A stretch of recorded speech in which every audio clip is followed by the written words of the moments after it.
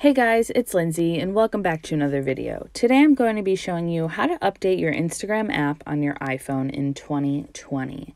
So the first thing you're going to want to do is make sure your phone is updated first. So let's head over to settings. From settings, you're going to go to general, and from general, you're going to click software update. And my phone is fully up to date. You'll always want to make sure your phone is fully up to date in order to receive any of the new updates for any of your apps. So there's two different ways that you can check to see if Instagram needs an update.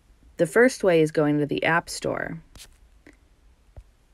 And you're going to go to the bottom right hand corner and press search, and then type in Instagram up top. So to the right of Instagram, it'll either say open or update. If it says open, that means your app is fully up to date. If it says update, that means you are in need of an update.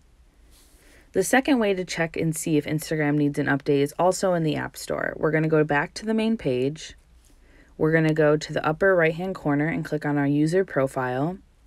And then from here, you're going to scroll down and see if Instagram is in need of an update.